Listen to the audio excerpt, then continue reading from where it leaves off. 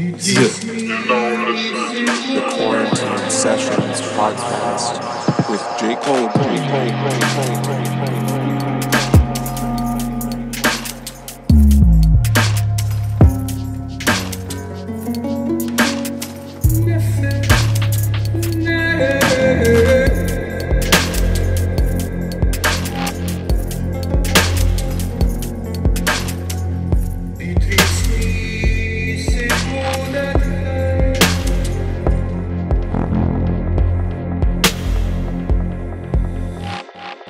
Hey Marco, how are you doing? Not too bad, not too bad. Awake and ready to go. Yeah, I take mean, your time if you need to settle in or have some tea or whatever you need. no. I mean, like I tend to wake up very early in the morning. I mean, also because during the COVID time, moving to work, from home completely. We moved to Glastonbury with my partner, so we basically live on top of the hill, away from everything. So it's a Cool. different life. So like wake up very early, go to bed. Like I mean early, but you've been around for like 10 hours, 12 hours at that point, so that's normal pretty much. So no, I'm settled in. I'm here. Great. Well, thanks for joining. And yeah, I've heard Glastonbury is awesome. I haven't had a chance to visit it yet, but it seems like one of those really potent places in the world. That's one It's of those, spiritual meccas or whatever. absolutely. I mean, I think it's akin to, I mean, Sedona in the States, like it's a UK Sedona, or maybe Sedona is the is the US Glastonbury. Exactly. Like I said, it's a very multi-layered place. There's a lot of like new age, let's say more mainstream spirituality, and then there's something that goes much deeper. And I mean, I enjoy both. To be fair, we haven't so much of of the mainstream new agey bits because there hasn't been able to be any any festivals. I mean, this place is a place that you would get something weird happening every weekend, like the fairy ball or the Mhm. dragons around town. And now last year has been, of course, closed down, but the underlying currents and the underlying energies of this place are still pretty much there. So yeah, I mean, if you get the chance, come and visit because it's nice. I would love to. I've heard from friends that have been there or that live there that there's literally people that dress like witches and wizards and just kind of Oh yeah, that's more or less normal there. no, Here is it's not too different. absolutely no, it's like it's absolutely normal. Like it's there's also a lot of normal people, people that actually wouldn't want any of that, but over the years there's been like some sort of like balance has formed between the various communities. I would say that the last year has been trying for everybody, right? So there's been a little bit of, I wouldn't say maybe friction being created in the last year, especially with the people that believe in the vaccine, people don't believe in the vaccine, people that believe in COVID, people don't believe in COVID. As I was telling you on Instagram, I mean, I had COVID and it's been really bad. like it's interesting. There was Mhm. also my partner. We lived together, and she tested and she didn't. She was fine pretty much. While I Wow. spent 3 weeks, in bed, super high fever, very dark thoughts as well. As like, am I ever gonna get out of this? Hmm. So it was. It's me for me. I guess my perspective like became strange. So yeah, there's a lot of that going down in town right now. So I hope things will get better for the summer because I mean there must be, right. It's been a while now. So Yeah. Well, I've heard Glastonbury Festival is amazing, and I'm glad you're feeling better. Yeah, I think it's one of those things where when you encounter enough people who have had it, or it's like it becomes real. I think now everybody's had people close to them that have had it. I You mean, know, I feel like it's different than when we were like last spring, where I mean, maybe a friend of a friend of a friend had it, right? And it's like, oh, but now, no, not. I mean, in my friendship group, even coworkers, I can tell of tens of people who had it. Different, I mean, different levels. Some had it as bad as I did. Some didn't have any symptoms, like my girlfriend. I don't know anybody who's been hospitalized with it, but I was close to actually tell Rihanna, my girlfriend's like, hey, call the ambulance because I don't know how to get out of it. Because of course there's no cure, there's nothing you can do. Like, I mean, thankfully I feel like my magical practice helped because when you know enough of pranayama, when you know enough of meditation, it can help a lot. But as I always said, to everybody I speak magic with, it's like, yeah, magic helps, but you need a doctor too. There's no way out, you know. Like sometimes antibiotics help. Yeah, I mean, like exactly. Like, and of course, it's a slippery slope because what do we get? What do we put in our bodies? I mean, I'm not a scientist. I don't know. I just trust them, like, right, and it's problematic at times. I'm fully aware, but you know, it's from I'm glad that I'm out. Let's put it like that. So, so how did your magical practice help during that time? Because I feel like a good working spiritual system should be most effective in the times when you most need it, right? Like in the darkest times. So I'm curious how Magick panned out for you during those times. I definitely agree with you. I believe that, you know, if you do magic and, you know, just to read a book or just to know everything about a system and then you never put it into practice, if you don't embody your magical practice, I don't think you're doing magic. I think maybe you're studying magic, and that's great. That's fine. But no.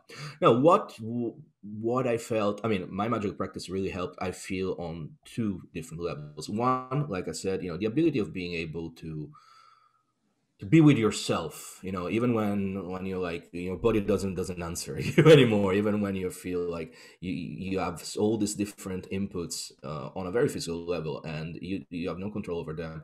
The ability to have a place inside yourself when you can retreat, and you know it's sheltered, and you know, like, it becomes pretty much like let's say a phylactery for sanity, if you want, something that, you know, it's impervious because you build it up over many years. And that was good. Like I said, there were moments where it was dark, but it wasn't like, you know, in complete despair, like what am I gonna do? Am I gonna die? You know, things like that. I mean, you can still entertain dark thoughts, I feel, but you know, that kind of almost like diamond like shelter gives you also a perspective. Also, it acts as a prism. This ideas comes into it, but then you can maybe like see them clearly and process them easily. That's, I would say, more on an energetic level. Another part of my practice is actually working with spirits, like properly. Like, you know, I don't really subscribe to the psychological model of magic. It's something that, you know, I grew up with, and it was interesting to entertain. You know, all demons and angels are part of our psyche.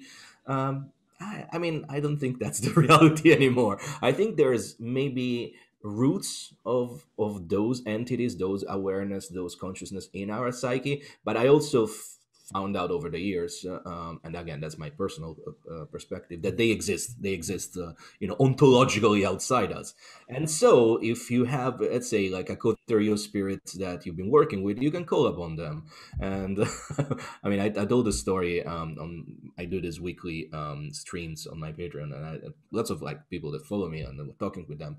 They were like, what did you see? I was like, well, actually, it's weird, but I really had like this strange, almost like you know, lucid dreams where we were going around with this coterie of spirits. I mean, I consider them spirit friends, right? Spirit allies, if you want, going around squashing the little bugs around the house. So I mean, was it something that, I mean, when it comes to magic, I will never say that's the truth, because I realize that truth, it's something that really exists outside everything that we can truly grasp on this dualistic world we live in. It's beyond duality, right? But you can have glimpses, and so for me, that was a glimpse of, okay, maybe there exists a group of, you know, a group of spirit allies that help me fight this thing. And I'm really grateful that, you know, at least I can say, hey, I didn't completely waste the last 25 years of my life working on these things, right? Yeah, I got something absolutely. out of it. Well, I think it's like you exist as an aspect of my psyche also, you know, and it's kind of like it's, yes, it's both. That's how I like to reconcile it, because there's a lot of debate within the kind of magical community around that.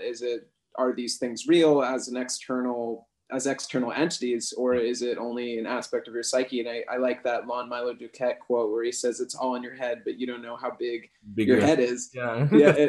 It's like that, because I do believe that fundamentally it's just consciousness, but these things do exist as aspects of consciousness, emergent phenomenon of consciousness that arise that we can perceive as tangible external things. And there's a lot of recorded, you know, accounts of that for like thousands and thousands and thousands of years. Like basically as long as human beings have existed, there have been depictions of them in art, or at least tales of these kinds of spirits and things like that. And it's generally been accepted as just an aspect of the human experience for millennia.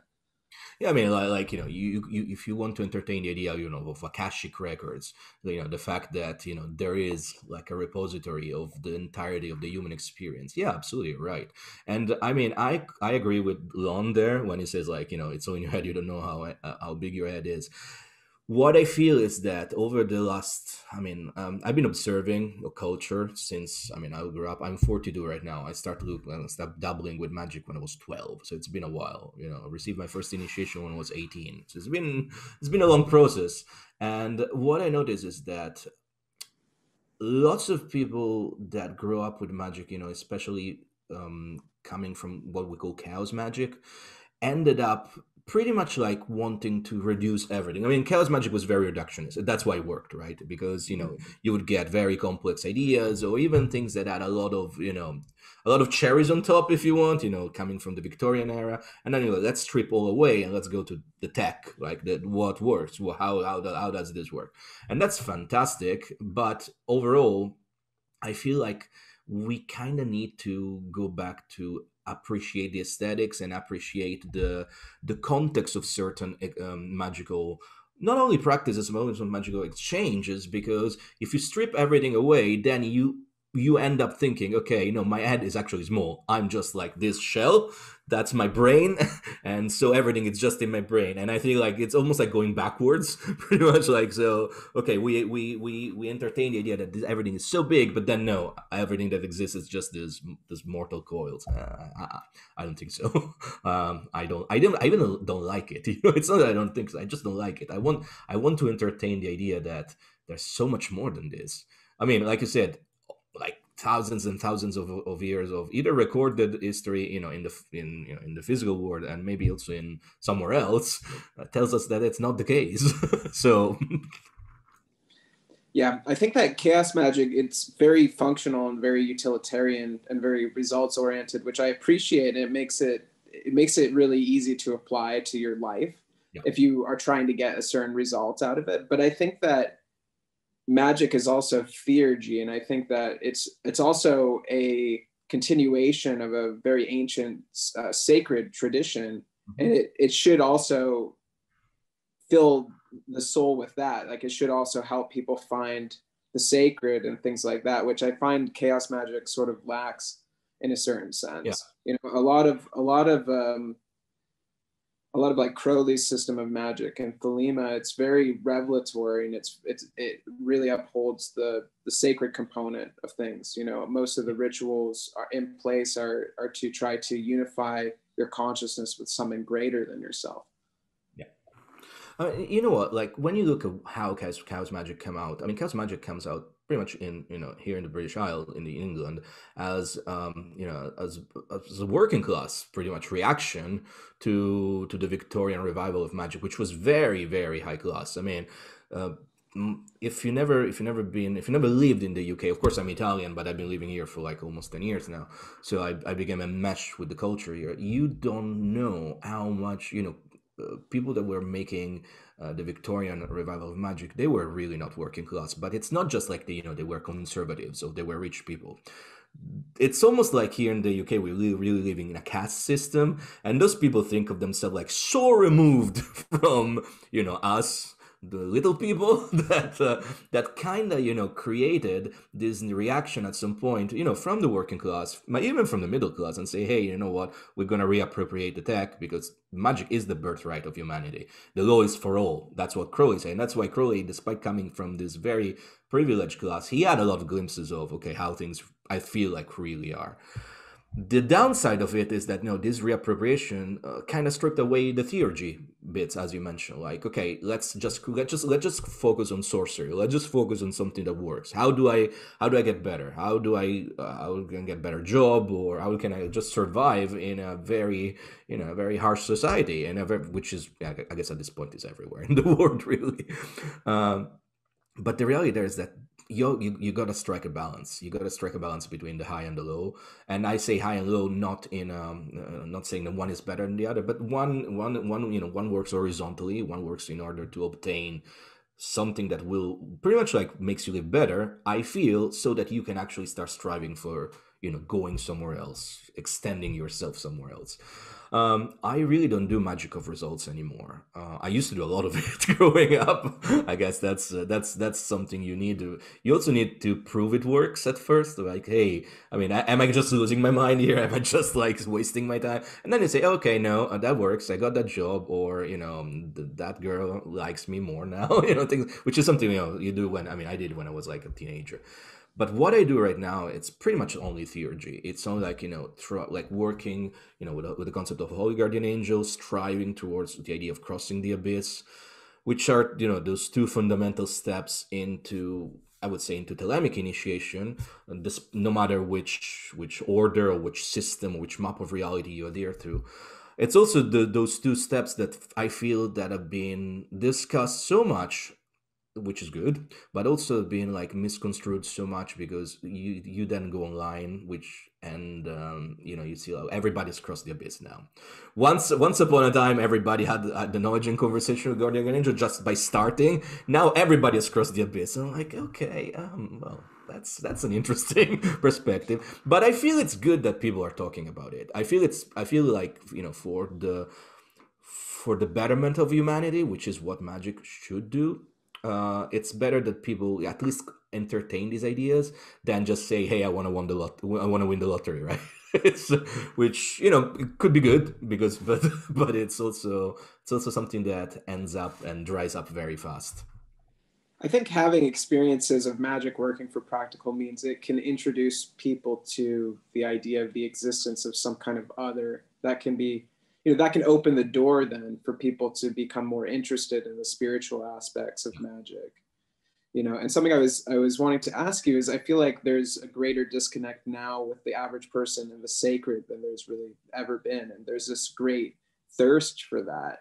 And I find that Thelema and magic, it's a bit obscure, it tends to really only sit within a subculture of people. Do you think that magic can help the greater populace in mass discover the sacred and help them unify with the spiritual that people are longing for? I think without doubt. And I also still want to believe that Thelema specifically, with its lessons, as you find them in the holy books of Thelema, I would say not so much in whatever else Crowley has written. Crowley wrote everything and the opposite of everything, and I think we need a much more a better comb, to go through all the writings and find the gold nuggets from something maybe could be disregarded. I still want to believe that Thelema is, the key to enable that spiritual renaissance, and that even if you want to say the term religious renaissance that I feel humanity needs. I also feel that we've done a terrible job at doing that so far. I feel that, and if you read my articles online, like, that I'm very critical of the OTO. I've been a member of OTO, and now I am pretty much one of the most vocal dissenters, if you want. The OTO was entrusted really with try and figure out how to entice the masses to this higher work, right? And Crowley devised it at first with a Masonic structure, because when he was living, Freemasonry was very pervasive and very he has a much bigger appeal than he does right now. The problem is that those who, pretty much bought into the legacy, and by that I mean they really paid the copyrights. That's how they were able to say, hey, we're the real ones. That's maybe something to think about it as well. They really haven't done much in the last 35 years, 40 years almost. And so we are at a big disconnect right now, where you have this opportunity to teach the wider population how to feel better. That's what magic does, right? What magic really does is that, like, how it teaches how to get deeper with knowing yourself, and by self I mean capital S, who you really are. But those who actually were supposed to lead by example, they haven't. I also feel that maybe we don't need them anymore. Maybe we don't need any monolithic structure, any big school of mysteries anymore, because with the age of information, like it or not, with all the problems that are tied to it, everybody who's willing to can find the information out. Like, when you look at the secrets of the OTO, the secrets of the AA, I would say as well, they've all been printed, and they've all been printed since the 70s. Like, it's not even something that just happened. They're all out there. They need deciphering. I mean, it's something that if somebody picks up, I don't know, the Arte Magica, maybe looks and it's like, what is this? But it can be deciphered if it is your will to go deep. And there's plenty of resources outside. I mean, you are a resource. Damien Eggles is a resource. Plenty of people out there speaking about magic and doing it in a open, let's say, in a much more accessible way. Once again, there's a balance to strike, because something that I notice is that by making everything so accessible, you do find a lot of laziness. Like, like I was saying before, people like read, maybe, I don't know, follow whatever people like you, Damien, even me, and many others are doing, and then say, okay, this is easy. That's all that there is. I'm already a master.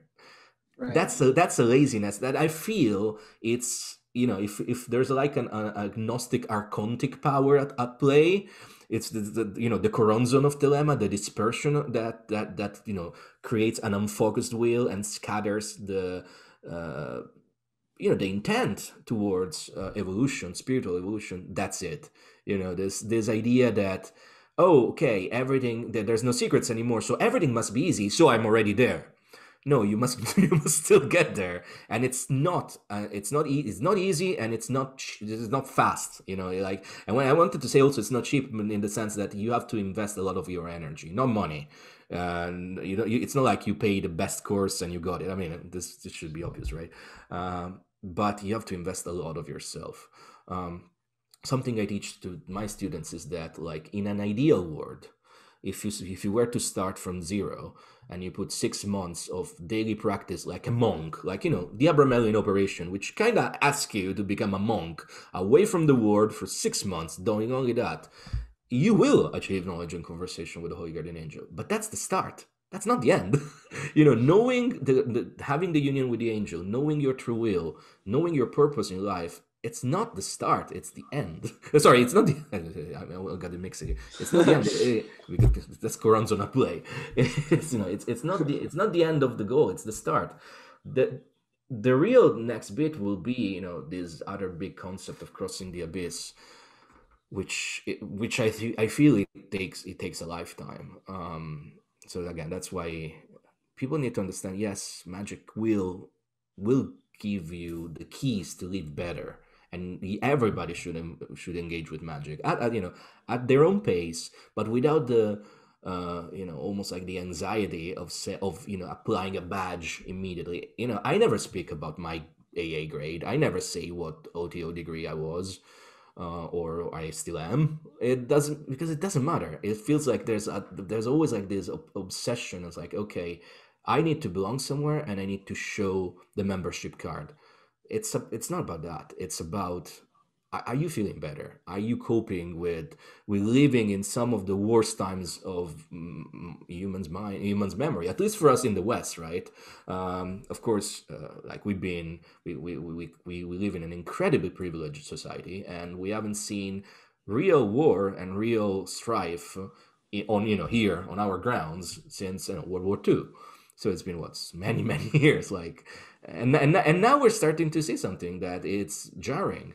I mean, not just COVID, but recession. Recession's been going since 2008. Like, I remember in 2007, I was still a musician and still thinking, the world is easy, and then things went kind of down ever since. But does magic help? Yes, if you stick with it, and if you decide that that's gonna be your life path, because again, it is the birthright of humanity. Every single one of us. It's meant to transcend humanity. It's meant to remember that we are bigger than this. It's a long path, though. Well, it's a devotional path. And it's a path that requires a lot of discipline, which is ironic given that do what thou wilt is at the core of Thelema, but it doesn't mean do whatever you want. It requires also a lot of discipline, and I think in a lot of work. And I think that's something that even deters people from getting into, magic or ceremonial magic, because they look at these books and they try to read them and they're just like, this is too much. I can't handle this, which also makes it more rewarding in a way, because with greater challenge, there's greater reward, I think, from, that the text isn't that accessible. It actually requires contemplation to understand it and things like that. That makes the path, at least for me, more rewarding.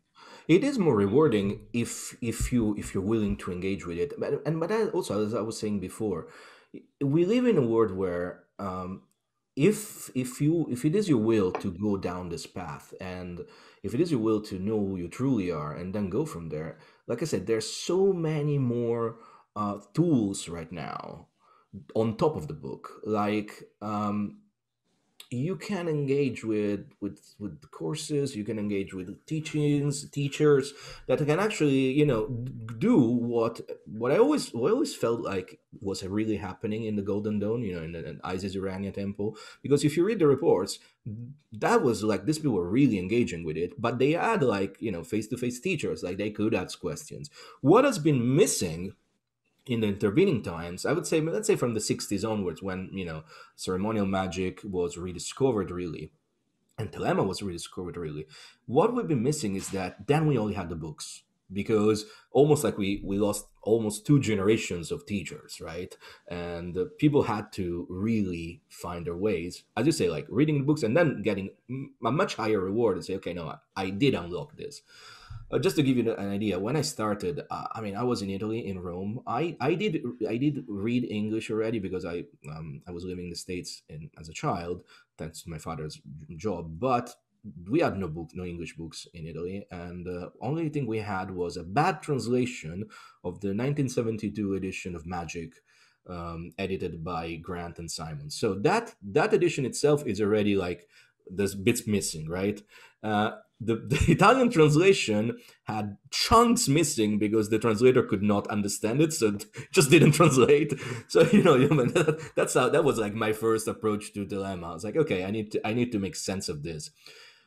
But I feel like the original plan was to, in fact, have almost like a teaching system, like people you could go and ask. And now I feel like we're getting back to that.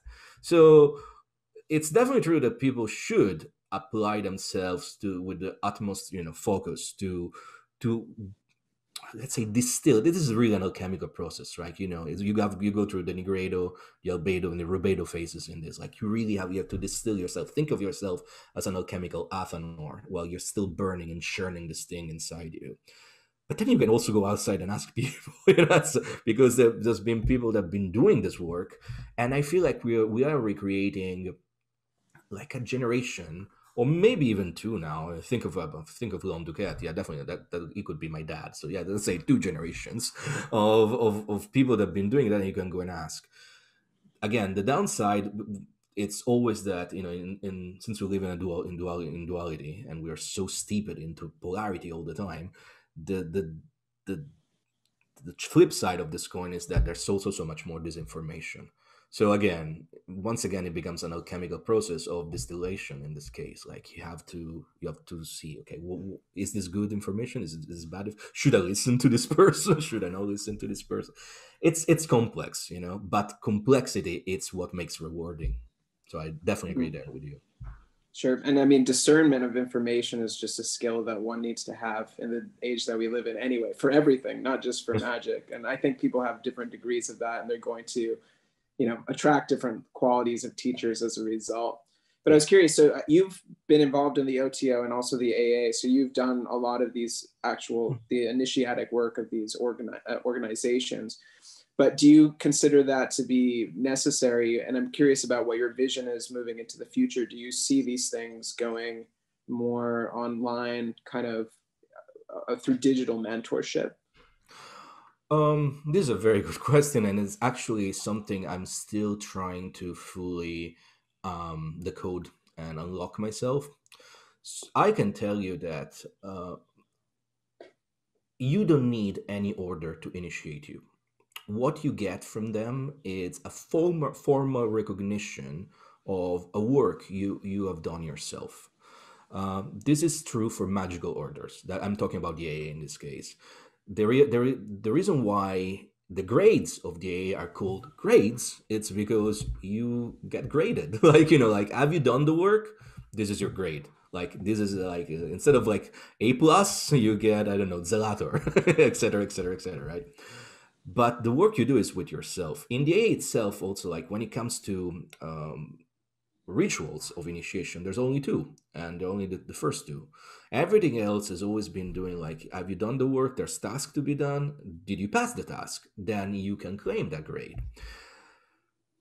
It's a very useful map of reality to understand pretty much like, understand yourself with yourself, really, where you're at and where you should go. But do you need the AA to certify your accomplishment? I don't think so, because true initiation comes from the Holy Guardian Angel, and once you have the connection with the Holy Guardian Angel, knowledge and conversation, to use the proper term, then there's a free flow of new teachings, of new tasks that comes constantly, right? That is the point. That is why every man and every woman is a star. The star is the angel. The star is, going deeper. The star is a hadith that tries to to aspire to go back to Nuit, and that is the interplay of cosmos. That is how everything works, pretty much. Now, when it comes to the OTO, it's a very different discussion, because the OTO is not magical; it's Masonic, and that's something most people don't know, especially because since 1985 and since Grady McMurtry and then Bill Breeze and what the OTO you can join today. And I'm going to say something, I'll go on record, I did it many times, it's a cosplay group.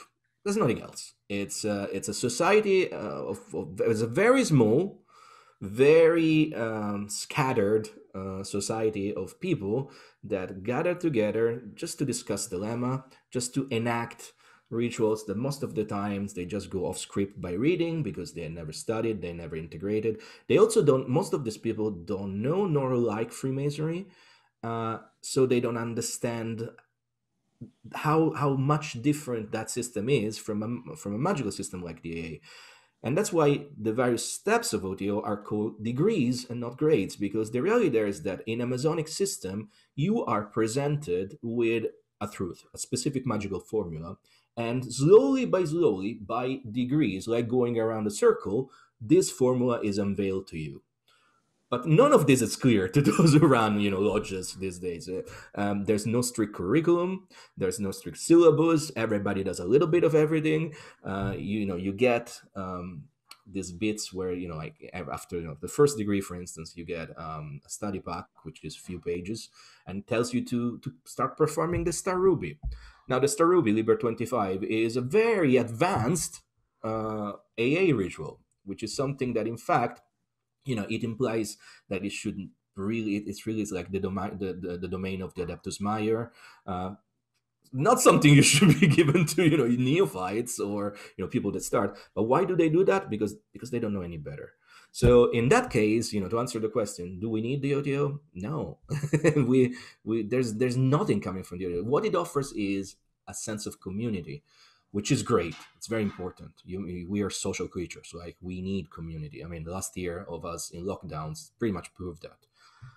But the flip side, as I wrote in my articles, is that then it enables a lot of terrible behavior. I mean, I have seen rape enabling, rape silencing, speaking of, I never see it directly, but I know in the States there have been cases of murder. There's been connections with, the alt-right, connections with people that, some of the people that were, assaulting the US Capitol last week, they had connections with people in the ODO. They still do. Oh. I mean, it becomes it's because, again, if you don't have a strong leadership with a clear vision and with a will to set boundaries, because all that Thelema became pretty much like an American rugged libertarian philosophy, which is not, by the way. It has parts of it, but it's not all that there is. then everything goes, and open the floodgates, right? So do we need anything like that? No, we don't. Now, where are we going next? I don't have the answer yet. I mean, I feel that everything online doesn't work. Last 2 years ago, I started this community myself, and it grew to have like over 120 people right now. So it's bigger than I don't know, the biggest lodge of OTO 3 times over, right? But it's clear that at some point people will want to meet in a real person, like in real life. People will want that connection, and there's some specific magical operations that you do in a circle. You do when you can, tap onto the energy and to the prana of more practitioners working together. So I feel that going forward, we will have to find a way to strike again a balance between the experience that we gathered in the last year or so of the online, let's say the online experience, the podcasts, the YouTube videos, the Zoom webinars, and everything that, with meeting in person, maybe every 3 months, maybe something like following the wheel of the year, if that's your thing, or something akin to that, right? Like a mix of both. I also think that the moment like virtual reality comes into play, whenever it will, yeah, that's it. That's game over. Like we will all get there, because think about it. Like, and I mean, I think you already thought about it very well. It's just that once you really unlock a full virtual reality experience, you can meet with people from all over the world while having the experience of a gathering, in person gathering. I really believe that that will be the future. Um, it might come much faster than we expect, or I mean, I'm not a scientist myself, and I don't like to make this kind of precognitions, because I was one of those who did not buy Bitcoin back in the days. I'm definitely not good at that. But I feel like the moment that is fully unlocked, then that's it. That's where we will go. I mean, there's been, I think it's Scott Wilde in the United States. Somebody already created almost. I mean, it's very rough, but created like the first degree initiation, like this, like the Zelator initiation of Golden Dawn as a I saw virtual. that. Have you seen that? Right? I saw it on YouTube. Yeah, it's cool. I mean, it's like it's rough, but it tells you where you can go. Especially because another thing, it has to be said that when it comes to group initiations, when it comes to this like Masonic style initiations or anything ceremonial, I feel that it's not good enough to just get a paper ring or a cheap robe. I've done both. I've done the cheap way to do that, and I've done the very very bombastic way of doing that. And you are so much more. Your senses are so much more like stimulated when you are in an incredibly beautiful temple than if you are in a community center in south of London, where somebody is actually knocking on the door because they think it's the toilet. It's just not the same. Yeah, that happened in many ways in Amateur Lodge. Yeah, I wrote something about it. It's yeah, it's fun times. Pretty much. But like I said, like if you want to go ceremonial, it must be ceremonial. Ceremonial magic implies that what you're trying to do really is like you're trying to bombard your senses, your sight, your smell, your hearing, your taste in certain point, with things that will like almost like force your body of light to start reverberating and start vibrating at higher frequency. uh, that's the promise of virtual reality, I feel. So Yeah, I've absolutely thought about that, and I have friends here who develop virtual reality content, and I've talked with them about those ideas too, and they're a bit on the magical bent. I used to own the HTC Vive and have all the VR equipment, and there's a program in there. It's called Tilt Brush that lets you like draw around yourself in this kind of empty space, and I think it would be just perfect to do magical ritual in, because you could do like the I lesser mean, banishing ritual and actually draw the pentagrams to where you can see it and stuff. And that would be such a cool experience to try it. my point is that also I wonder if like because they're one of the bits of doing the pentagrams and the hexagram rituals, everything, what I consider neophyte level. I mean, pentagrams, hexagrams, it's not really neophyte level, but let's say entry level rituals is also like to force you, to teach you to visualize. And like the idea Right. that you really want to get into a dharana state, you really want to get in a point where you are able close your eyes and create a universe around you.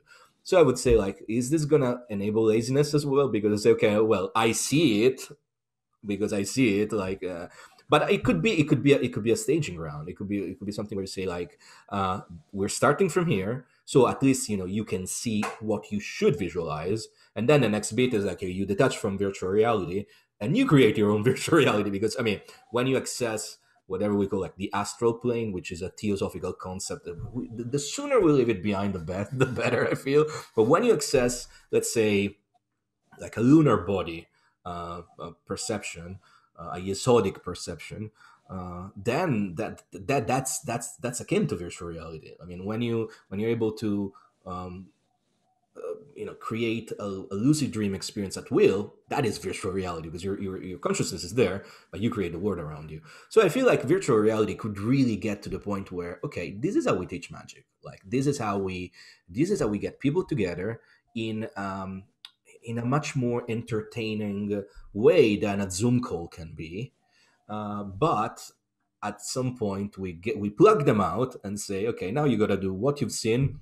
You got to do it on your own, which is Right. No, I agree. I understand what you're saying. I just think it could be cool, and it could also be used to stage particular rituals like invocations and things like that, where you can create an environment in virtual reality that many people don't have they don't have the ability to make that in their house. Like, maybe they don't have a temple space that they can use, but you could be totally immersed in a particular environment to do a ritual in VR.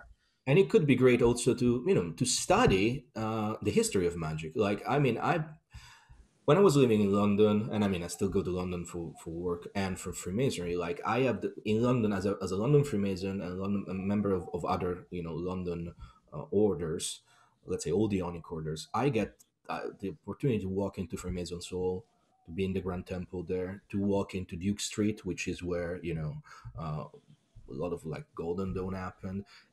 You need that kind of, like, you need those marble pillars, you need those mosaics, you need that to really see, oh, okay, this is what they were writing, this is what William Butler Yeats or even Crowley speaks about. That the promise of virtual reality is to give that experience to everyone. Also, maybe killing real estate prices in the in the time, which could be good. Totally. Well, I wanted to back it up a little bit, because not everybody that listens to my podcast is so familiar with Thelema or so familiar with Magick. And I was hoping that you could give a little bit of an overview, just what exactly is Thelema. I think a lot of people have heard of Aleister Crowley and have, various associations about him, maybe some fearful thoughts about him as a person and as a character. But probably not too many people have ever really even heard the word Thelema. Of course. Thelema, first of all, it's a Greek word. Let's go to the very basics. It means will. There are two fundamental concepts in this religion, philosophy of magic. Can be described as both, and it already gives the idea that it's a much more multi-layer practice than it seems at first. And those two fundamental concepts, again, it's Thelema, will, and agape, love. So we already started looking at the idea that we have a religious philosophy of magic focused on the concepts of will and love. There's a third concept that's very important in Thelema, and the fact that, as I mentioned before, every man and every woman is a star, implying once again that in this tradition, everyone has the chance to prove to themselves that they are much more than just humans, that they're just much more than the masks they don every day, much more than the jobs they do, much more than their hopes, their melancholia, their anxieties, everything like that. They are stars, and by stars we mean gods, really, what we perceive as humans, gods. So in a nutshell, Thelema Thelema offers you a big promise. It tells you, follow these practices and try to really focus your will by virtue of loving the universe all. And by doing that, you will find your way to your true self, which is divine. I'm not sure if this actually really answers your questions or creates more questions, but this is what I liked. This is what Thelema is for me. Something that it resonated with me from the very beginning when I first heard of Crowley, and immediately after I realized that in order to fully make sense of the teachings of Thelema, which, as I said, what we said before, right now, I had to pretty much leave Crowley behind because I totally empathize with the many who find maybe the Book of the Law, or even maybe find, I don't know, Liber Tzadi or Liber Arita, which are very beautiful poetry pieces. But then they realize, oh, Crowley wrote them, and Crowley was a terrible human being. Yes, he was. I feel like for Thelema to really establish itself, we need to get rid of Crowley strong. We need to move past Crowley. We have to accept that when we speak of Aleister Crowley, we need, that this term like boomer, right? Like everybody's a boomer. Crowley was a boomer 4 times over. I mean, imagine that. Imagine like wanting to try and make sense of what a very flawed man did, who died in 1947, did in the late Victorian and Edwardian periods. It's impossible. Like you can't do that. But Thelema is not Crowley. Thelema is much bigger than Crowley. Thelema can be understood and can be filtered outside the Crowley prism. What I'm working right now, and it's going to take me maybe a few more weeks, I'm working on a Post-Thelema Manifesto, and it's something that I want to put out maybe around spring. There's been a huge push in the last few years to try and send out the message that yes, Crowley was a terrible human being. Yes, Crowley's actions and often words did enable a lot of this terrible alt-right neo-fascism that you in a culture, especially gravitating around Thelema. But it's also true that that's not all that there is. And if the way forward is to just say, you know what, Thelema served its purpose. Now it's time to live in a post-Thelemic environment, which means we still accept the Book of the Law, even with chapter 3, which sounds very jarring to many. We still accept the teachings and the tantras, because those are tantras of the holy books. We still accept the fact that Crowley, the man, has embodied at some point the concept of the prophet of Thelema and Kafna Konsu. But we're moving past Crowley, and we're trying to make sense. We're trying to keep the good and get rid of what I perceive to be the bad, and what a lot of commentators perceive to be the bad. I'm not sure it's going to be successful. We'll try, because I feel that that's the way where people will be able to engage with all the good that is found in Thelema, without having to worry of am I following a fascist? Am I following a rapist? All things that Crowley, you could argue, was. I mean, a rapist, he definitely raped Victor Neuburg, because when we speak of rapists, we often think of Crowley, raping women, which may have happened as well. But we know as a fact that he did rape with Victor Neuburg plenty of times. So do I want that as my prophet? I don't. I personally don't. But is Thelema that? No, I don't think it's that. There's beauty in Thelema. There's life, light, love, and liberty in the law of Thelema. Mm-hmm. That's what we need, I feel. I mean, like you said before, like that is the theurgy. That is like those lessons that we can apply and we can use in order to better ourselves, in order to grow bigger than we are, which, I'm going to repeat myself, it is the birthright of humanity. That's no doubt about it.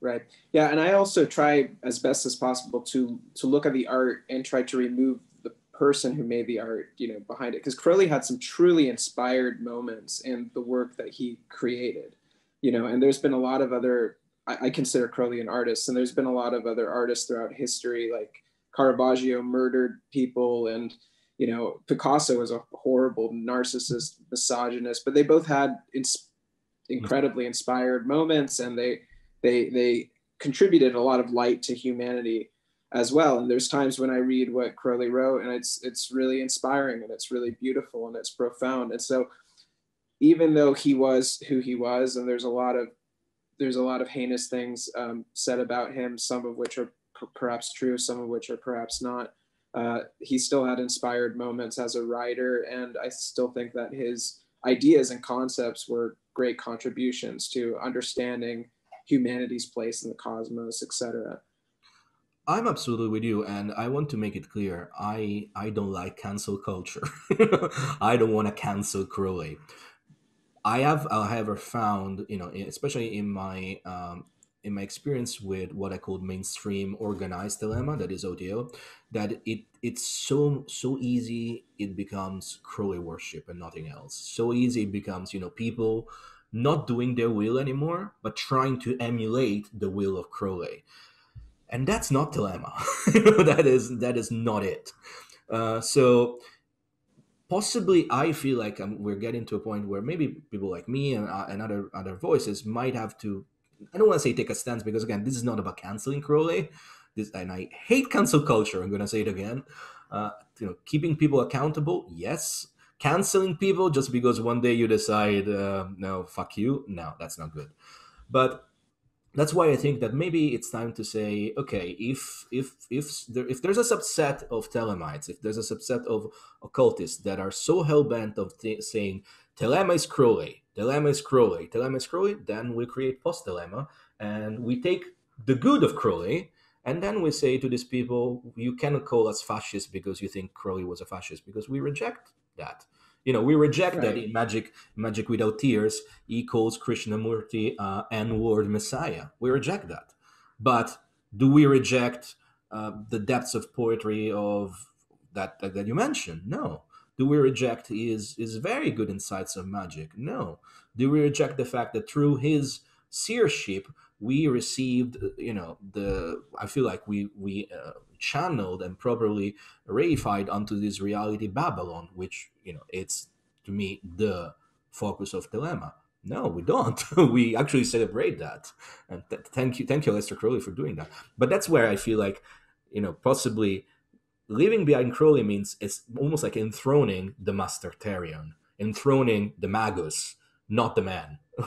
Right.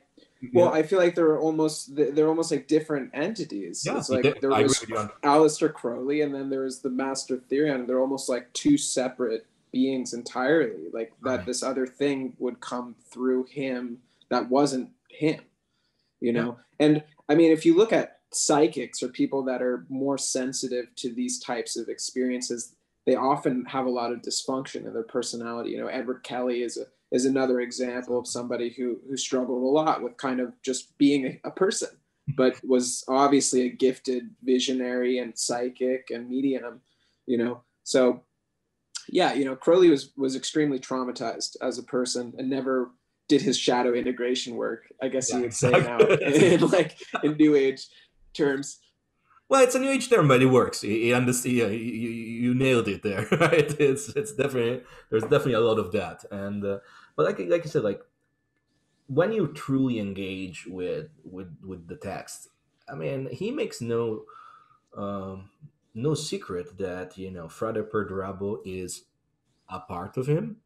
Ume is a part of him. VVVVV is a part of him. The Master Therion is the part of him, like what we should actually pay attention to.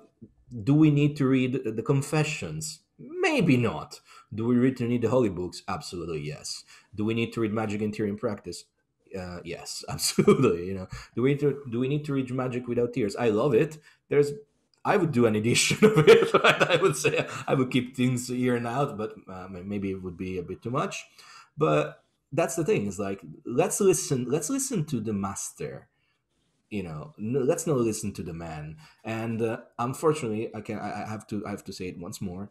My experience in OTO, which is again, what is considered, mainstream dilemma, the dilemma that people know as easier as possible, immediately see.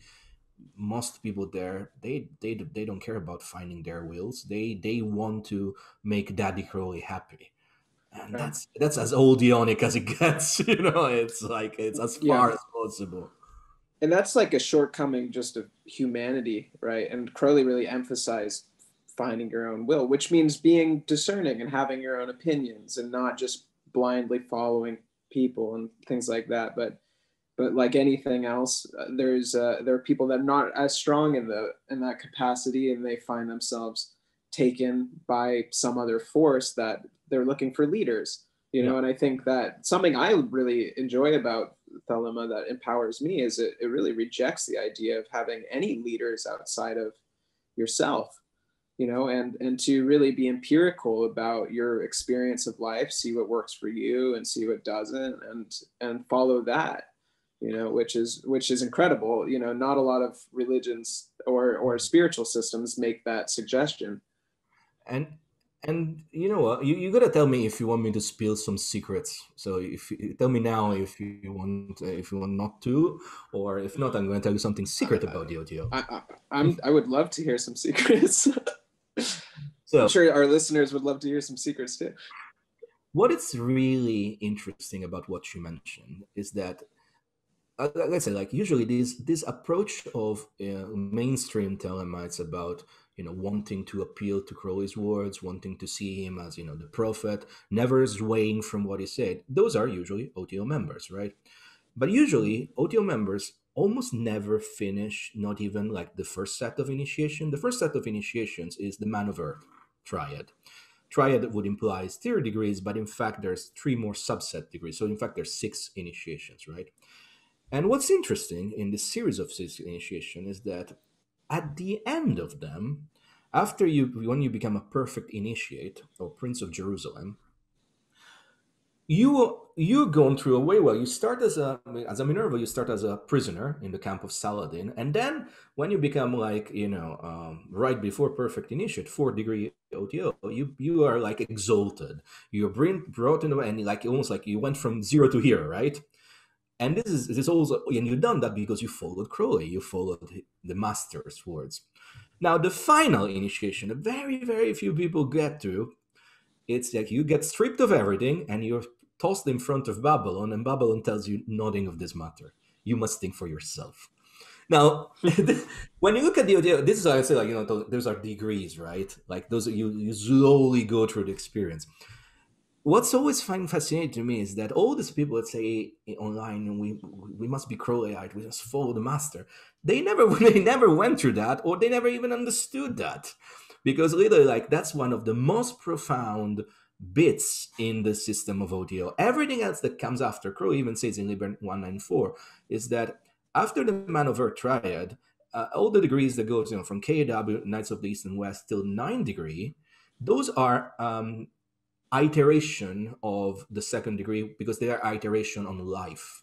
But the real initiatic experience, the real thelemic message come in the first triad, which everybody should go through, but very few do, because very few maybe want to understand that there are no gods, there are no masters, there's only you and yourself, and you have to fully engage with that in order to become the master of your universe and become a star in harmony with other stars.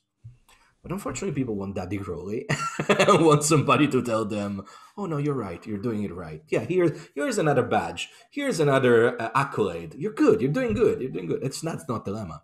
Thelema is beyond all of that. Well, that's like a Band-Aid for just the existential angst of being alive, and a lot of people don't want to reconcile with that. It's easier to just think, okay, well, I just believe this now. Like, that's just the way it is. I don't it just becomes another religion, which is ironic. Yep, it is another religion. And I'll tell you, I'll be honest, like Crowley did engage many times with the idea of, Thelema as a religion. in Magick Without Tears, which is along with the Book of Thought, the last things he wrote. There's this letter where he says, like, call it a religion if you must, but I think it's bullshit. I'm not quoting verbatim, but that's the idea. What the modern OTO did, registered as a tax-exempt religion and tried to become a megachurch. I feel there's a bit of a problem there, And I say that as somebody who's actually, running Ecclesia Gnostica Universalis, being a bishop. I love the religious element, but like the Masonic element, those are almost like stage plays to go to deeper mysteries. Nobody wants to really go into the nitty-gritty of magical practices from the start. Somebody wants to go by step. The Masonic and the religious, let's say, tracks offer that, and that's fine. But not all make it only that. If you make it only a religion, or if you make it only a Masonic fraternity, you're missing the message of Babylon, which tells you none of this matter. I am beyond all of this, and you must come to me. So that's. Which is, if you think about it, it's very Zen. It is the Wu Wei, right? It's like. Yeah, absolutely. Yeah, something I wanted to ask you just to clarify is, what does the great work mean to you? Because I've heard different people, they have different ways of understanding this. I think Damien talked about the great work to him means like the crystallization of the rainbow light body, so that you can exist beyond death as an entity. I've always kind of perceived the great work relating to the idea of the new aeon, and it being about like bringing about a certain, like, a significant change in reality and in consciousness on a collective level. But I'm kind of curious what you think about it and what you think it means. I feel that the understanding of the great work changes as your own initiation changes. As you get deeper into your initiation, you will perceive this concept in a different way. It's the same idea of that the more you engage with an alchemical process, the more you go deeper into it, the more you realize it has more strata that you have to synthesize, and you will have to apply different understanding as you go deeper and deeper. Personally, I am very close to Damien, because that's why we became friends and we agree on a lot of things. Like, I really believe the great work must be, first of all, embodied in yourself. First of all, you must create, establish and create these layers. He calls it the rainbow body, I call it the body of light, and then the body of glory. All these terms are pretty much the same, really. It depends on which tradition you encountered first, right? But let's call it the body of glory, or the rainbow body. You must do that, because by creating that, by using that as great word, you create a vessel for a better reception of the angel inside you. And when I say you, I mean Marco for now, but of course Marco is just a vessel. That's my understanding of that. But by virtue of doing this, by virtue of pretty much extending your consciousness, by virtue of receiving more of the astral light of the angel, you will, by default, by a byproduct, really, you will bring the law of the eon onto the world around you. To the point that one of the tasks of the AA, of course, is that after crossing the abyss, which, as I said before, it's not something I claim. It's not something I think I've done. By crossing the abyss, you start to tend to your garden. Like, you start to radiate that light that you've received, and it has been described as well as taking the bodhisattva vow. Coming, leaving the illusion of duality, and then coming back into it in order to teach, in order to radiate the same gnosis. It's both things at once. That's the way I understand it. And maybe there's even more to that, because maybe by virtue, and again, this is a wild idea, but let's entertain it for a second. By virtue of being somebody who's been, expanding and creating and crystallizing your body of light, which eventually, as I said, like once you activate it, if you want all layers, you create a body of glory. Maybe by virtue of doing that, you start activating the same in the people around you, almost by osmosis. Mhm. So, Right. like this is the idea of, bringing light, tending to your garden.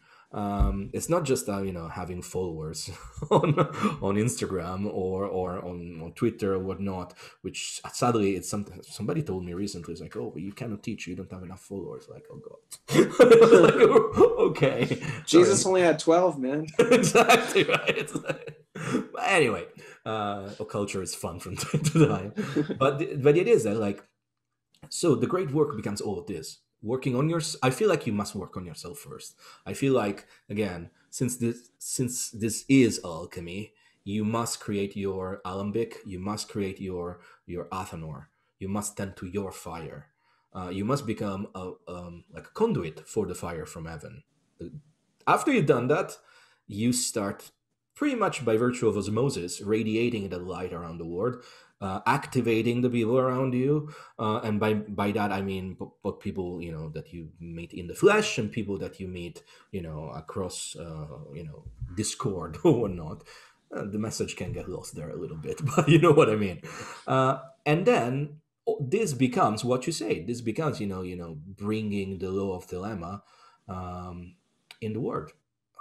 The more you do that, the more you become also, especially if you're an artist, like, I mean, you are, I'm a musician, you you almost like you get a better connection with what we call the muse.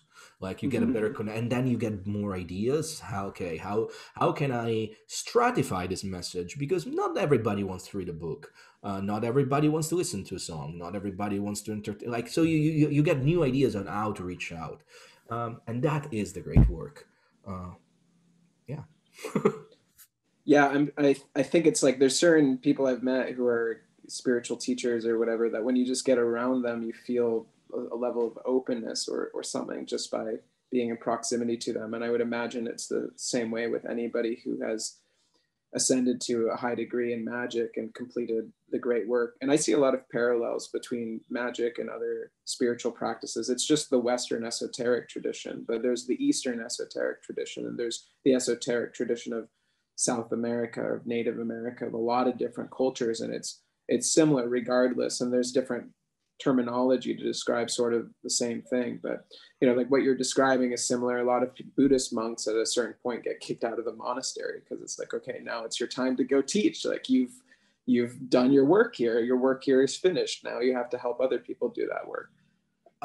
It's funny you mentioned that because in 2003, yeah, 2003, I was working in Italy and I translated one of Kenneth Grant's books, Against the Light, and then I worked on Cults of the Shadows. And I remember I never met Kenneth Grant in person, but we were discussing, like, via letter at the time. and Cool. and something he told me, it was like, because at the time, I was a member of the AA already, and I've been a member of the AA since 1998, but I was not a member of OTO. I would become a member of OTO much later, like in 2011, 2012, 2011, something like that.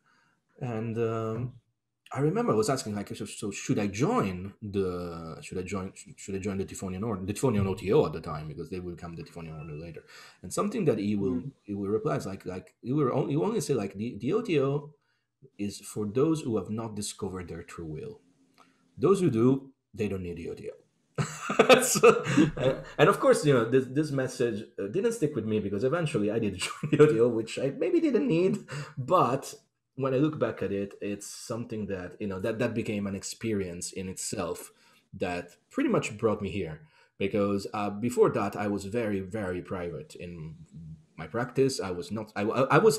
My outward persona was a musician. It was not like somebody works who teaches magic or practice magic. I was very practiced. I've been very practiced since the 90s. I mean, I would pepper ideas in my songs. I would, like, use some like iconography, but I would not say, I'm outwardly a magician. It's the experience of the OTO and everything that came out of it made me realize, okay, no, we need people that say that there's a better way, because if not, this birthright of humanity gets lost in translation, and that's not good. But yeah, monks at some point should be kicked out of the monastery, because the final step of the great work, or maybe not the final step, let's say like one fundamental step of the great work, is to start reverberating that light. You can only grow further yourself if you find a way to distill what you know, your gnosis, your knowledge, for others to drink at it.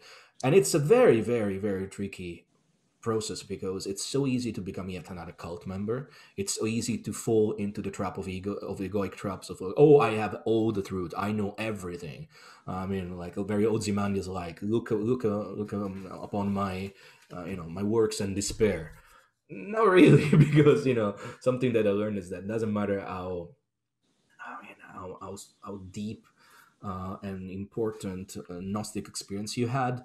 At the end of the day, you still have to pay rent or mortgage, and you still have to go around in your life, and life will swing back and forth, because that's the experience of this reality. It's dualistic. We will constantly experience happiness and sadness. We will constantly experience, elation and desperation. That's how it is. As long as we're rooted into this body, and we want to live in society, maybe getting outside society, maybe getting to a monastery might be different. Never did it. But as long as you're rooted here, you will have to keep this balancing act going. And that's why when you start teaching, it's so easy to say, oh, wait a second, I am the big master, whatever, and I'm owed everything from. No, you must keep a very, very, very humble approach to it. Which is also why I always cringe when people declare, I'm degree this and this, I'm great this and this. Like, shut up, man. There's no need for that.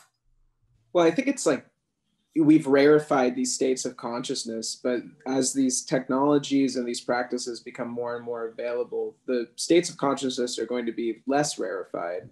So and they're not rarefied in regards to the development of humankind as a whole, because for like thousands and thousands and thousands of years, it was normal for human beings to have spiritual experiences. It's only really in the last few hundred years that they've become so rare. Revolution, maybe, if you want to say that, like it was been tripped pretty much. Yeah. So you get people, even I think even Crowley's guilty of this, that have these really powerful experiences, and then it creates another ego trip out of that. Whereas the way I see it, we're moving towards a time, and I think that this is sort of what the End of Horus is about, where more and more people have access to these rarefied states of consciousness, and where more and more people start to have these kinds of experiences.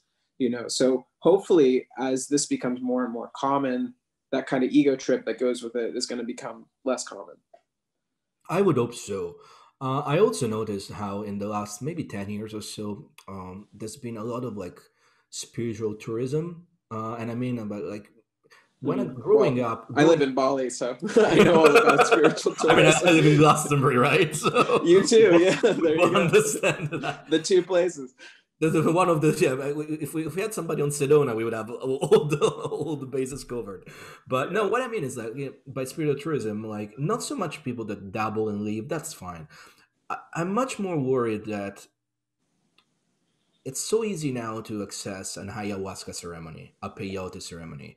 I am a strong proponent of the idea that these plants, the spirit, like plant allies, exist because they are the Amrita. They are the the nectar of the god that will help us reach those deeper states of consciousness that you mentioned. But you gotta know them. You gotta really understand them, because I've seen a lot of people.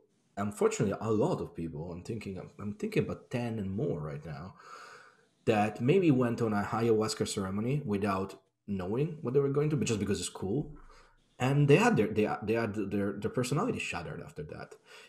That's why in Magick, if we follow the Western Esoteric Tradition, the AA system, whatever you want to call it, right? Like you start by balancing the elements, and balancing the Yeah. elements, not just hey, water, air. It's like water is your feelings, fire your passion, your emotion, your thinking, your thoughts. Air, like you pretty much create a strong foundation and infrastructure for really enabling the fifth element, spirit, where where the real fun starts, right? But most people, and I mean, that's what ayahuasca does, that's what peyote does, that's what DMT does in many ways. But just trusting yourself into it. And I say like Joe Rogan, like everything's cool, DMT, the best thing ever. It's like, yeah, bro, but have you done some work before? Have you been working on yourself before? Because you might be lucky and it might be the best experience of your life, which for most people is really, but you might be not. You might end up, with your ego shattered, which is not Right. something you want either. Like we always hear these things like, oh, we need to leave the ego behind. Yeah, after you cross the abyss. That's a long way, man. Like it's gonna take a long time. You must nurture your ego. You must balance your ego. You must keep your ego in check, but you don't want to destroy it from the beginning. Where are you gonna go without it? How are you gonna survive? How are you gonna live in the world around you? Right. Yeah, and a lot of it is kind of like excuses in a way for people to not take responsibility for their lives in a lot of ways. Like, I mean, I live in a spiritual community that has a lot of spiritual tourists, and a lot of people don't have certain aspects of their lives kind of together. The elements are not balanced. But they see the balancing of the elements of their life, which includes like making money and things like that, as egoic, and then they just discard it and say like, oh, I don't want anything to do with the material world. And it doesn't really work that way. You need to actually create a firm and stable foundation, like you're saying, that then you can spiritually mature upon. But without that foundation, you can't really get there.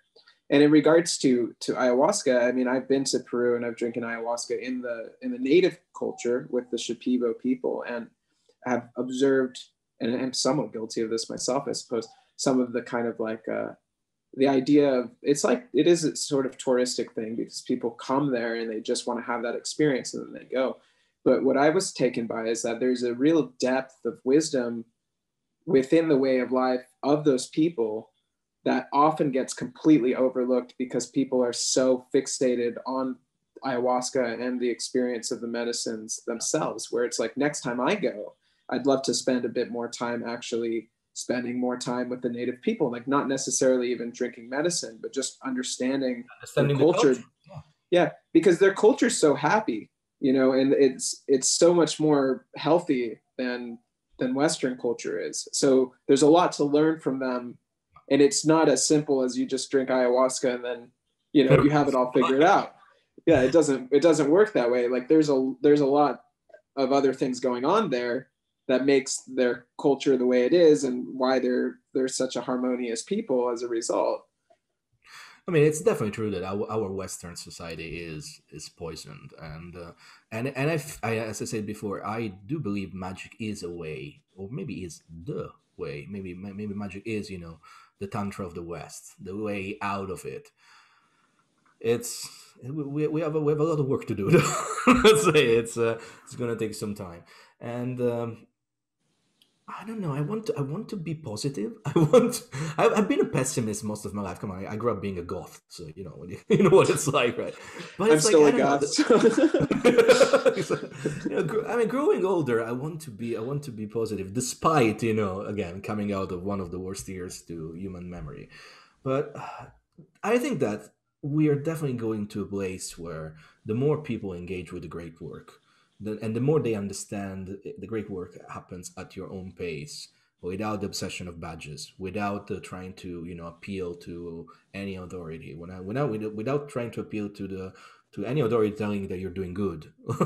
It's like that might be a good way of doing it. And I feel like, I don't know, we're getting there. Let's be positive. do you think that Crowley kind of hurt the potential for magic to become more prevalent because of who he was as a personality and the kind of negative press that he got? Do you think that more people would be interested in it? Because a lot of the time people hear about Magick, or they hear about Thelema, or they hear about Crowley, and they want absolute, they're scared of it. They don't want anything to do with it because they think it's black magic. They think it's dark. It's going to fuck up your life, whatever. And I know it's not that, but I think that his presence as this kind of demonic character is so pervasive that it's hard for people to get past that. And I just kind of wonder what would need to happen in order for Magick to be able to stand on its own again and not under his shadow. I absolutely think that Crowley did more harm than good.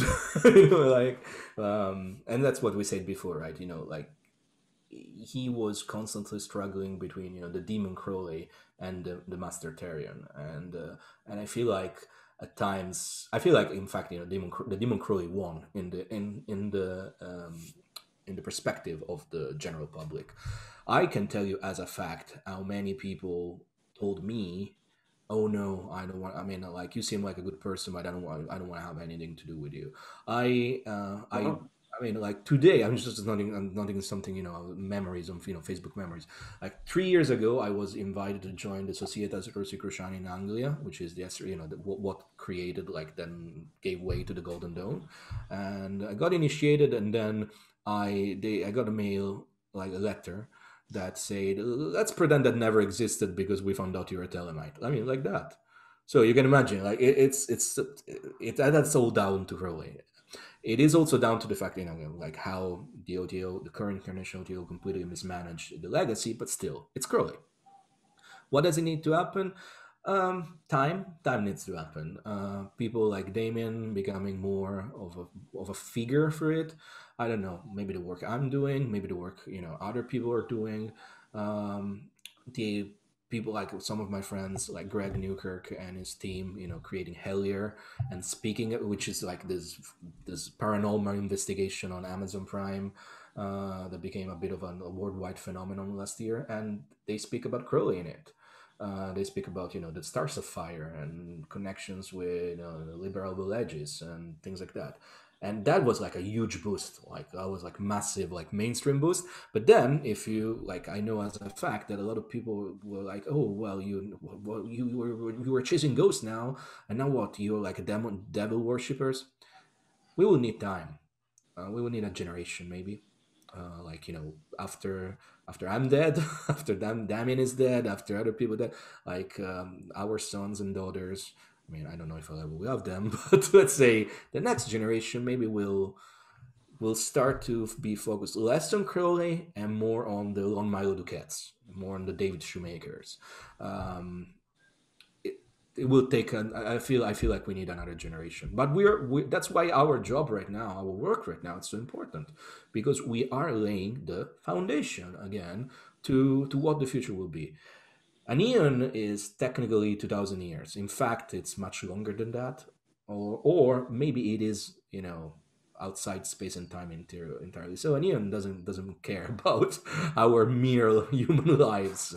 But I feel like each one of us who feel the call of Babylon, who feels the connection to this tradition and this current, our job right now is to keep doing a good job, not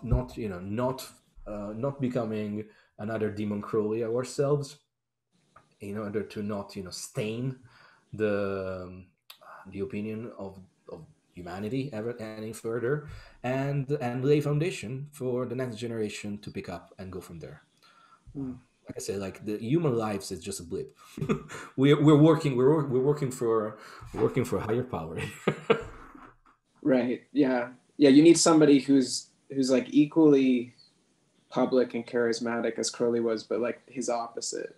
Somebody that's like really. Or maybe we don't need one person, because again, I feel like the idea of like the one person always ends up into being another cult member, into being another Jesus, right? But Crowley wanted to be Jesus. That's it. Crowley wanted to be the opposite of Jesus, but that's what he wanted to be. I don't feel like, but the Father God, the slain God, the God that you have to live vicariously through, it's an Oldionic concept. What we need, I feel, is that maybe a constellation of people that come together and keep sending the message, like, we recognize that, maybe the forefather was flawed, and we recognize that a lot of followed into his footsteps and they're flawed, but that's not the message. Like, what the message is the good you can get out of it. Mm-hmm. I don't want to be remembered as the next Crowley. I'm pretty sure Damien doesn't want to either. I'm pretty sure that the good people that have been doing a lot of, I'm pretty sure, I can tell you, Lon Ducat doesn't want either. Lon Ducat had a shot at becoming, the audio grandmaster, and he said, no, not for me. I met David Shoemaker only once. He seems like a super decent bloke. I don't think he cares either. Like, what we need more people that care about the work and not about themselves. Which is, again, the Bodhisattva vow. Maybe I did cross that abyss. I don't know. I don't want to say it. Something I liked in the preface of the Golden Dawn material that Israel Lagarde wrote is that he suggested that anybody that gets into this kind of work does psychotherapy first. And I think that that's good advice, that you should have your you should work on yourself. Yeah, psychotherapy or whatever other methods available to kind of work on your demons and stuff like that before you get into magic, because magic doesn't cure you of those things, and it works no matter who you are. And so therefore, if you have greater distortions within yourself and within your psyche, those are only going to be magnified. Absolutely. by using these magical techniques, and you could do a lot of harm to yourself and to others. I mean, I went to therapy twice in my life. And the first time was when I was 15, because I was reading Crowley and I was reading Jung. I didn't go out much when I was a teenager. But like, I asked my mother, cool teenager, if you ask me. It's like, hey, I would like to go this, and my mother studied psychology herself. She wasn't practicing, but she had a degree in psychology. It's like, yeah, sure. So I did 6 months, and I feel that maybe that's what saved me in many ways, because when I had to go because I needed to sort something else with with my brain, with my feelings and my emotions, I was much more ready for that. And something that I did. We were discussing this on my Discord the other day. Like, some of my students have been doing this for like a year, very intense with me, and I've been telling all of them, it's like, this is the moment where you might want to consider going to therapy for a while and say what you've been doing. It's not easy. Can be like, it's very difficult to find the right therapist. It can be very expensive. So unfortunately not everybody can afford it. But if you can afford it and if you want to do magic, Regarde's suggestion is golden. Like, it's absolutely golden, because you will make more sense. Like, you almost would be forced to do the famous shadow work. Then people try to do it, I don't know, on Instagram and on Witch Talk these days. No, go to therapy, please, because there's professionals that can help you go in that. And then magic becomes a complete different toolbox. Mm-hmm. And it should, if it's real therapy and it's good therapy, it should also help you identify what you might call your true will. Also, like, it'll help you redefine what's actually important to you, and that should help with your magical work as well. Absolutely. There's, again, we started this discussion speaking about how much medicine is important. Like, magic will help you, magic will give you a boost, but still go to a doctor. And if that's true for the illness of the body, it's twice as true for the illness of the mind. Or maybe let's not even call them illnesses, but like finding the correct the correct balances on your emotions. The disharmonies, yeah. Exactly. The disharmonies, yeah. Cool. Well, this has been awesome. I don't want to keep you too long. I just wanted to ask as kind of a closing question, because a lot of people that are listening to this don't have any experience in magic. Mm-hmm. What are some things that our listeners could take away and just do right away if they're interested in this, but they don't know where to start? Something that I tell my students is, magic starts with bringing everything down to the body. Okay. The first things, everybody, if you've never done magic before, what you want to really do at first is to learn to sit still for 10 minutes on your chair, or lay down on the floor or on your bed, 10 minutes in a dark room, and just become acquainted with the way you breathe. we often go through our days without forgetting we breathe. We live in a constant state of apnea. Like, you know, like if you think about it, have you like think of it right now? Are you breathing right now?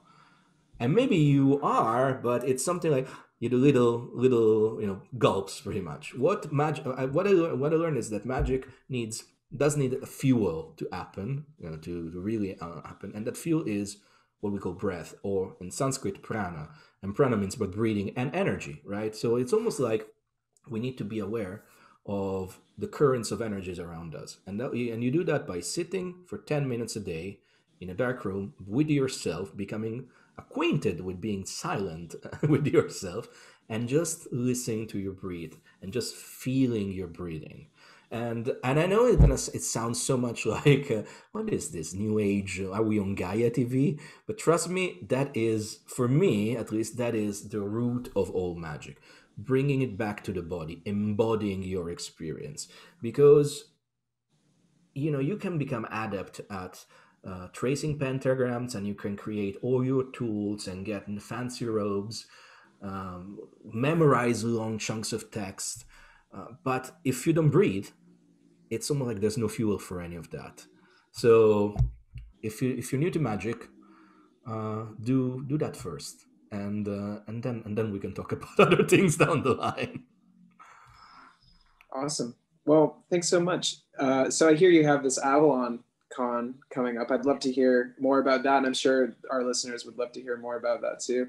Of course. So AvalonCon is a 3-day convention and conference that me and my partner Riam are organizing in here in Glastonbury next year, July the 2nd, the 3rd, and the 4th. It's gonna be, I mean, it's a big endeavor.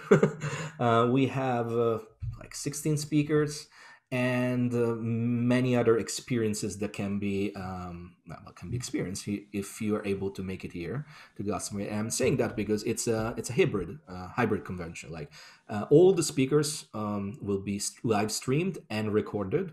So if you're not able to make it, you can still watch it online pretty much. Well, yeah, we don't know yet what kind of system we're going to use, but we have a very professional AV team that's been working with Nat Geo. So like we have we're gonna quite have like the system in place in order to give even those that cannot join us here in Glastonbury the best experience ever. This was an idea that came to me after I was invited to PhenomenaCon, which is basically a paranormal convention hosted online by Greg and Dana Newkirk. And I was like, oh, wow, this is a great idea. But what if we can actually mix the two things? And of course, COVID still is a thing. So far, we have only been able to sell 40 tickets that got sold out in 1 hour. So there's definitely a lot of interest.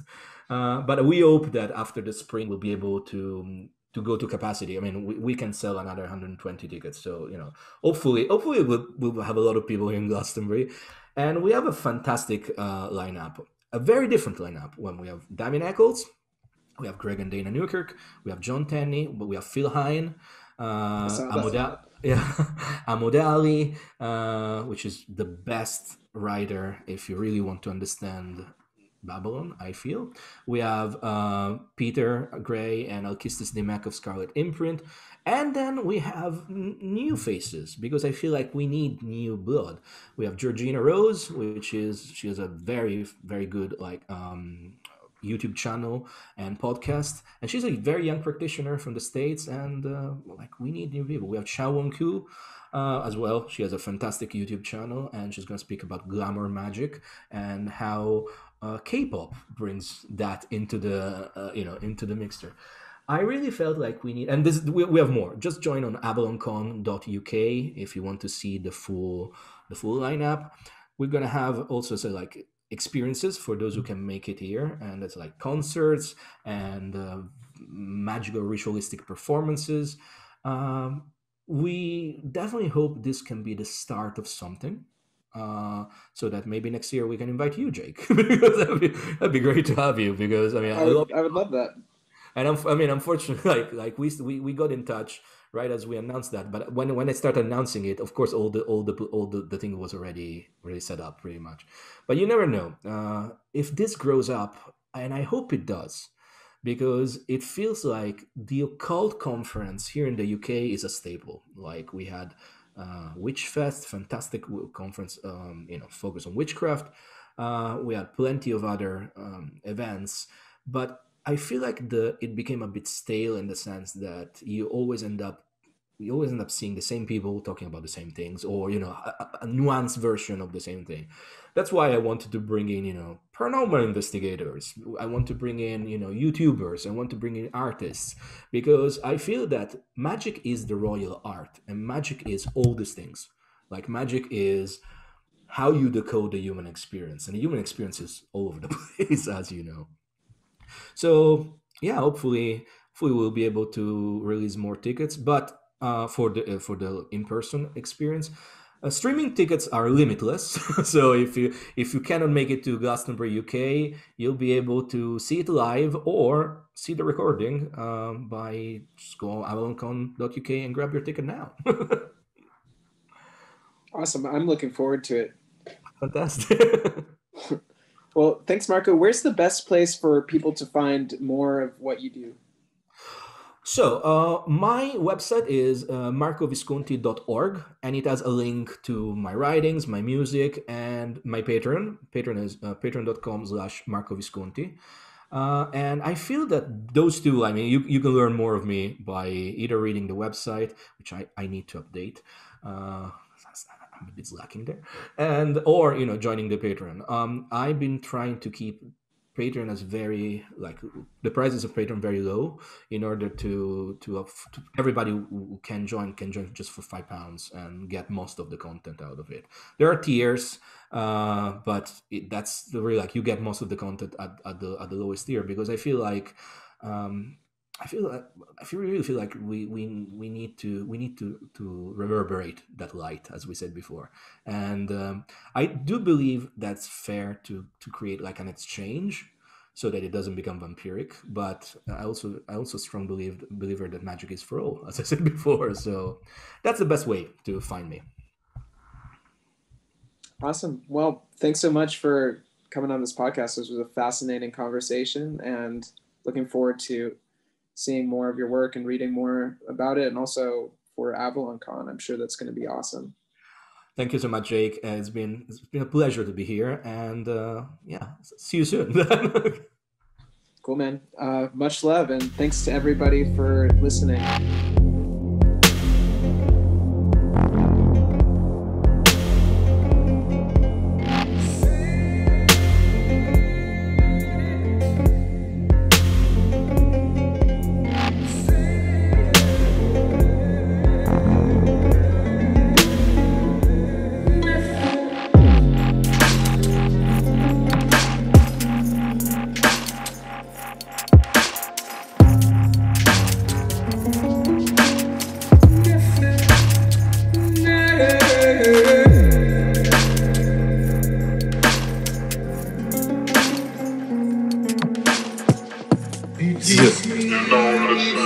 The Choronzon Sessions podcast with J. Cole.